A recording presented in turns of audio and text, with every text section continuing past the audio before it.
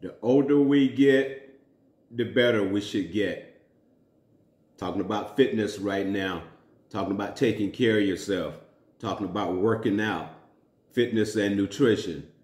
But we know the last century and back that people has just been going downhill. Aging is a bad thing. I mean, you listen to people talk about age, it's never nothing good. I mean, if you haven't noticed, if you listen and think back on it, you don't hear anybody talking anything good about age. Oh, they're getting old. Well, you know they can't get around like they used to. Well, you know they can't bend down. You know they can't live by themselves. And the list just goes on and on and on.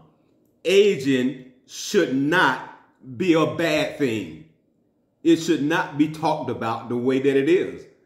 But there's a reason behind that. And it's clear, and I stated earlier when I just began here, is because we have more people that has went down, and we talking about in their 50s, there's some in their 40s, you know, have just went down. And you usually go down based on the fact of whether or not and how you take care of yourself. Fitness, health, exercising, and all of that stuff, all of that goes hand in hand. Because when you stop exercising, your body just goes down because you become inactive.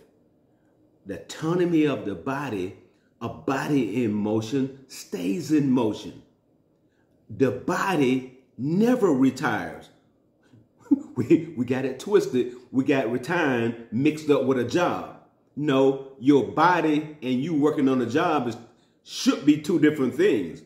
Just because you retire from a job doesn't mean you got to stop doing anything. Your body never retires. A body in motion stays in motion. The autonomy of the body. When you shut the body down, for example, you retire or you just start working and you go into your aging years and you aging, of course the body's going to go down. Aging should not be a bad thing. Aging should not be talked about the way that it's talked about, you know, as far as how bad it is. Good thing about that, what I'm talking about, is you got people today in this 21st century who do work out in their 70s, 80s, and up there and looking good. I've met them. I meet them all the time. Thank God. Because back then, you probably couldn't have said that about a whole lot of people in their 70s and 80s working out back then. Because it just wasn't happening. You may have one or two, maybe done a little walking, but you didn't have a whole lot. Today we have a lot, but we need even more. We still don't have enough because you aging all depends on independent living and being able to take care of yourself. There's a lot that goes with that as far as taking care of yourself, as far as you getting up there in your years. Now, again, when you don't take care of yourself, you start losing flexibility. You start losing muscle mass. And when you tie those two things together, you know, because of inactivity, when you start losing muscle mass and flexibility where you can't even bend over, and then muscle mass combined with that where you can't even bend down, squat down the cabinet, the floor to pick up something and can't even get back up, well then that scratches your independent living. Because you just can't independently live in your senior years if you can't take care of yourself. If you can't even bend down and get up off the floor. If you can't get up off the toilet. If you have a hard time getting up out the bed based on how high your bed sits or whatever the case may be. You know, so aging is not really a bad thing if you work out. If you work out and take care of yourself, well then aging really ain't nothing but a number the way people say. You know, I like that people throw that around, but aging really ain't nothing but a number if you put in the work. If you're not putting in the work, that's where age comes into play. There's most of the stuff because as you getting older, people like to tie a lot of things to aging and getting older. Now, if you got several medical issues, most of the medical issues that you have, those things started probably back in your late 30s, when you was in your 30s or into your 40s. And now you in your 60s, 70s, and 80s, and now you still got all of those medical issues. For example, heart problem, diabetes, high blood pressure, kidney. Now, aging does play a difference.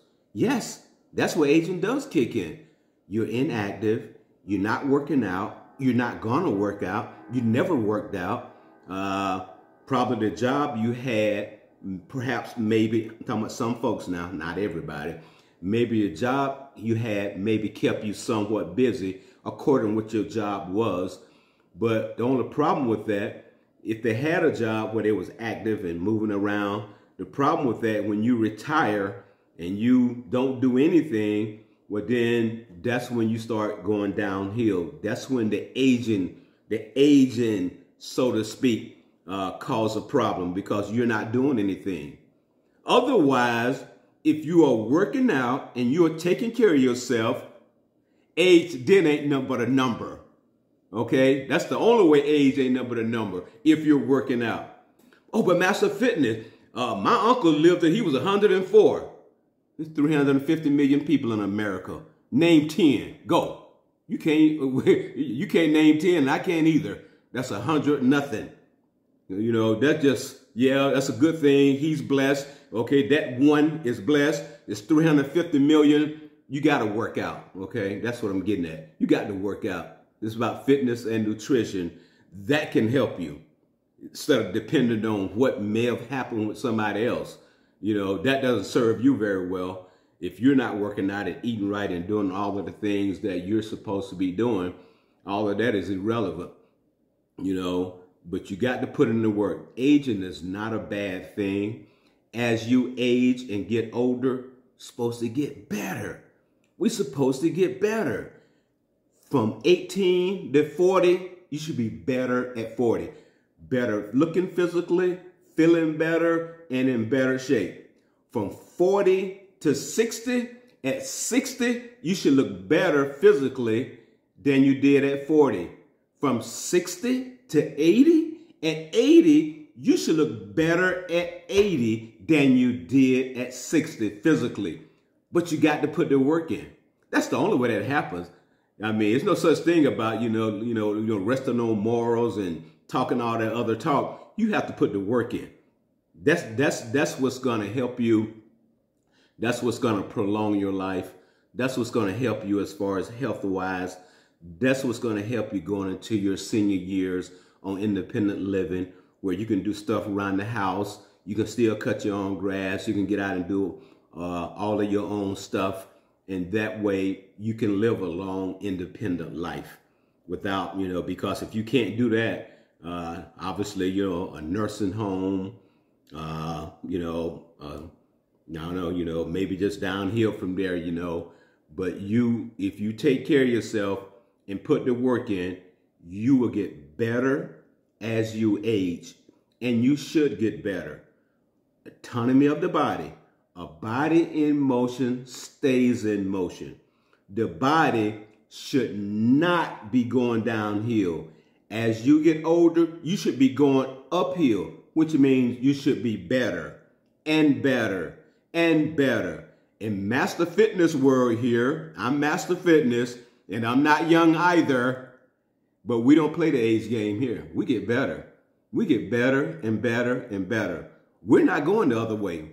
We're not going down toward that way. We're going that way. Like, press that subscribe button. Go ahead and press it. And ride with me. And we're going to be doing all these different muscle groups and working on fitness every week. This is Master Fitness. The older you get, the better you should get. This is Master Fitness, the building of a machine.